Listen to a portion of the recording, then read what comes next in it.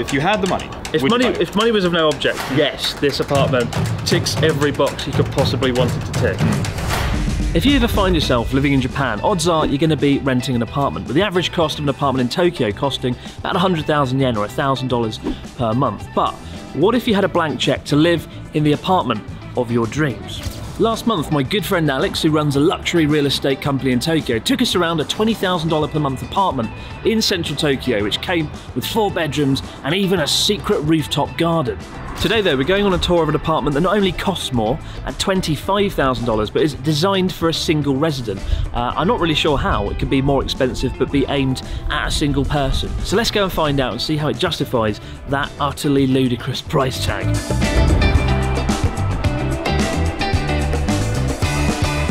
Well, it's good to see you again, Alex, and Scotty, of course. Yeah, it's great to see you, Chris. Munching away on that bone. Alex is the founder of iHome Real Estate, a luxury real estate company, and every couple of months he likes to take me to an absurd apartment and make me feel depressed. Isn't that right, Alex? That is right. So did you like the last place I took you to? I did. We went to a $20,000 apartment in Harajuku last time, but surely you haven't got anywhere that is as ridiculous as that place was.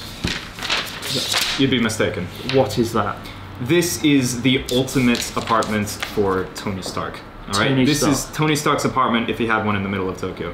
This is actually a 1-bedroom apartment. 1 bedroom. This is a 1-bedroom apartment, and it is actually the largest 1-bedroom apartment and most expensive in all of Japan. Okay, let's go and check out this absolutely ridiculous looking bachelor pad. $25,000 a month. The apartment we're looking at today is situated in Shibuya, about as central as you can get in the Tokyo area.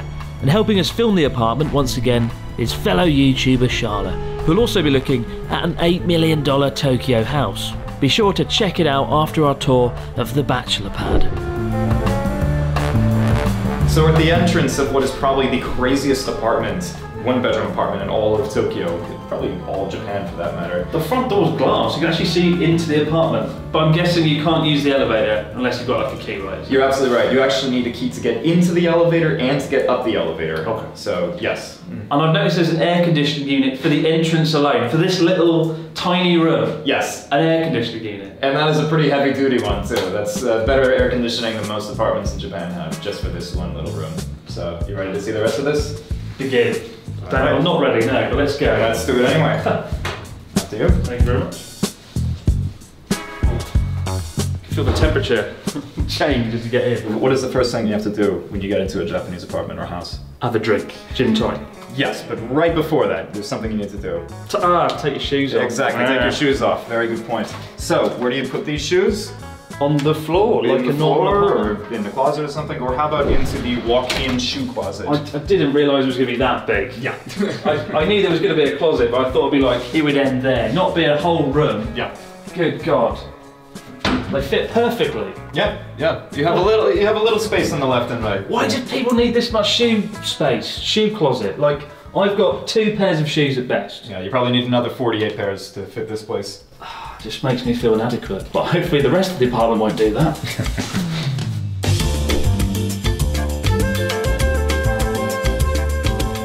So you step in through this hallway, go right past the first of 4 toilets, and you are in this insane living room.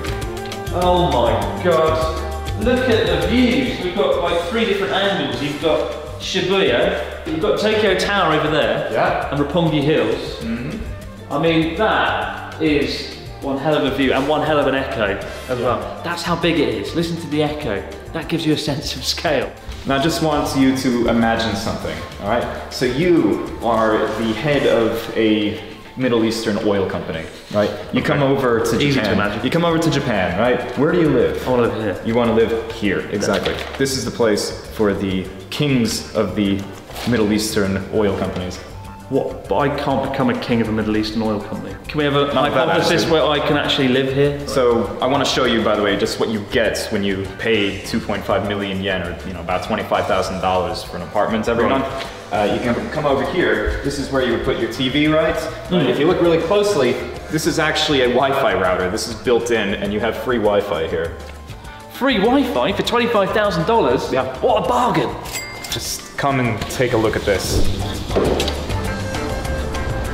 And as you can see, this is absolutely insane.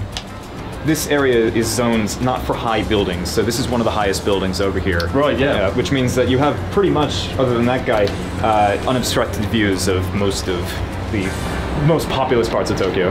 How would you sell this in a real estate manner, in real estate terms? I would say that you have unmatched views of downtown Tokyo, and you can see what it looks like right now in the daytime, but just imagine what it's going to look like at night, because you have Roppongi Hills, you have Toranomon Hills over there as well, and you also have that large red and white popsicle Tokyo Tower. Just unbelievable views at night especially.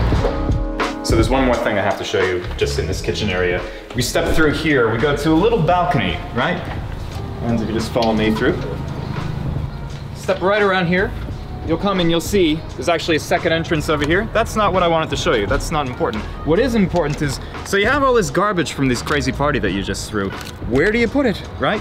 Normally in a Japanese apartment, you would have to take it all the way downstairs and, you know, put it in the big garbage room. That's in the nice buildings. You could just maybe throw it off the balcony. If you're Chris, you throw it off the balcony. To the peasants below. To the peasants below. But if you are actually a normal person that lives here, you would step over here to this guy right here, the garbage storage room. You actually have your own personal garbage room, which the guy that cleans the place every once in a while and waters your plants will actually come and empty for you periodically. So that's what you get for this kind of money. So we just saw what the kitchen looks like, what the massive living room looks like. You went outside, just imagine. Okay. What's up those stairs? Why are there stairs? Where does it go? To heaven. All right, the stairway to heaven. Right. You're gonna see that in a moment, but before we show you that, I have to show you this. So you had your big party, you had all your diplomat friends over, you had all your crazy YouTuber friends come over, and you're sloshed. Right. You need a place to crash. You got everybody out, it's already 3 in the morning. What do? You go and you pass out. So let me show you where you pass out. Come on over here. Go through here, we have another big door. Open it up. What do you find? You'll see what is probably, I would say, the biggest bathtub that I've ever seen in a Japanese apartment. This is basically, you know, a Bellagio-sized jacuzzi right next to your bedroom. And it is absolutely massive. Oh, you want to show them how big it is? Can I get in it? Yeah, go for it. Absolutely. Wow, you could fit. I mean, you could probably fit 2, 3 people in here. You could definitely fit 2 or 3 people now. Let me climb in right next to you just to show. Yeah, just. Oh god. Yeah, this is quite spacious in here. I will say though, there is no TV. That is one, you know, downside to this place. But I mean, you've got the view out the window. Exactly. Who needs a TV when you have that view of Tokyo Tower again? Yes, you can actually see Tokyo Tower from your bathtub. So is this like a normal bath that people use as a bath? Yeah, this is not just a giant jacuzzi people can use for fun. No, and you're gonna see why this is the normal bath. All right. Right. There's something bigger than this. Nicer. So you're all washed up, you want to go back to bed. What do? Open up this door, and you are in your massive bedroom. Massive for Japanese standards, at least. But you can see the carpet is actually made from the same material as tatami, so it's nice and feels rough under your feet. I wonder what it was. It does feel kind of rough. My socks have been shredded. So you would have like a big bed there, right? I would have the big bed right over here overlooking that other balcony, which you probably didn't even notice until now. Yes, there's 3 balconies in this, and one of them is in the bedroom. It's like a secret balcony. It's a secret balcony. I like that. Yeah. If you're having a house party here, you could sort of slip off to your secret balcony, have your drink. Have your drink, have a smoke. Look over Tokyo Tower. Yeah. And then roll into your king-size bed. One other thing, so we showed you the walk-in shoe closet. Of course, you have to have a walk-in closet for a place like this. Oh if you follow me, if you follow me, you can keep on following me and keep on following me. You'll see we're actually in the closet right now. But like, look how big it is. Yeah. I don't think it's really gonna show on film, but this is about the size of, I'd say the normal kitchen, maybe, in a Japanese apartment. You could have another bedroom in here if you wanted. Yeah, you could. Wouldn't be a fun bedroom, but you could definitely fit a bedroom in here. Absolutely. So we've seen the living space, we've seen the sitting room, the 300 or 400 balconies overlooking Tokyo. What is up the staircase, Alex? Like, you've been very elusive this whole time, and that is the only thing I've cared about since walking through that door, because it's quite an imposing staircase. Yeah, it is. It's an amazing design, so why don't we find out what's up there? Can't beat the free Wi-Fi, surely not.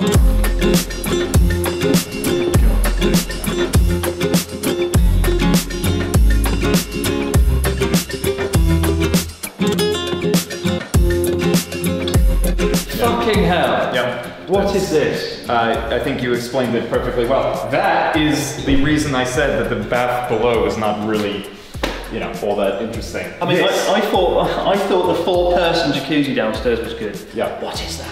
This is a massive jacuzzi. I'd probably fit maybe 5 or 6 people into there. I mean, in a previous video we did, yes. the $20,000 apartment. Yes.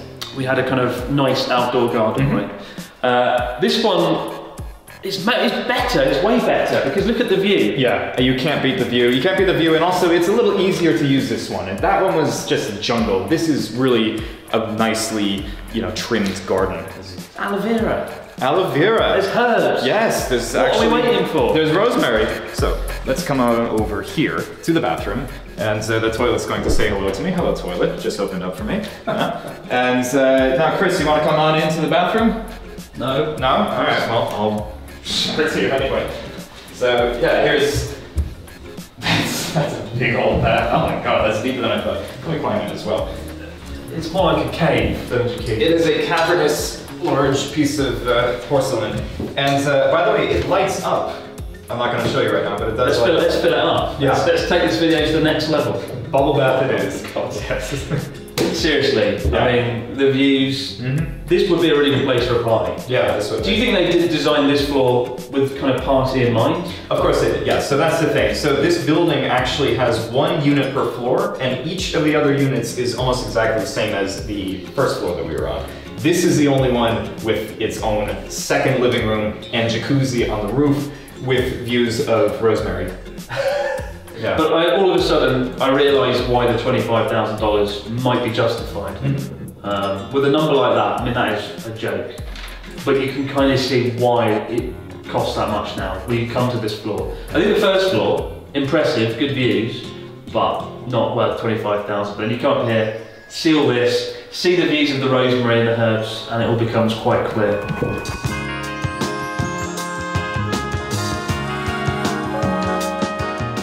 All right, so we just saw the bathroom, right? Yep. It was pretty insane. That's the second bathroom in a 1-bedroom. I can't think of any other 1-bedroom apartment or house or anything with 2 bathrooms. But are you ready for the ultimate part of this apartment? I'm ready. You are ready? Can't be better than the free Wi-Fi and the jacuzzi. Yeah, the 2 free Wi-Fis. The 2 free Wi-Fis. Let's just go past the 3rd sink. Yes, this place actually has 3 sinks. Here's the 3rd one right over here. Not enough. Yeah, not enough. More. And come on, follow me, right? And you will see probably one of the nicest rooftop terraces in all of Tokyo. Not only by the size, not only about how square it is and how you can fit probably seating for 20 people out here, right? But just the views, the unbelievable views. This is it. Yeah. This is beyond amazing. Yeah. How far does the balcony stretch around? Yeah, you can see right over here actually. It goes right over here. You could like have a morning jog. You could have a little morning jog. Look at this, right? Look at the size of it. One of the things this year, obviously a lot of people have been locked down. Can't leave their apartments. Sure. We had it in Japan for about 2 months. But if you had a rooftop like this, yeah, you could do a morning run. You could. To this end. I'm not gonna follow him. Hey there. Ridiculous. Yeah.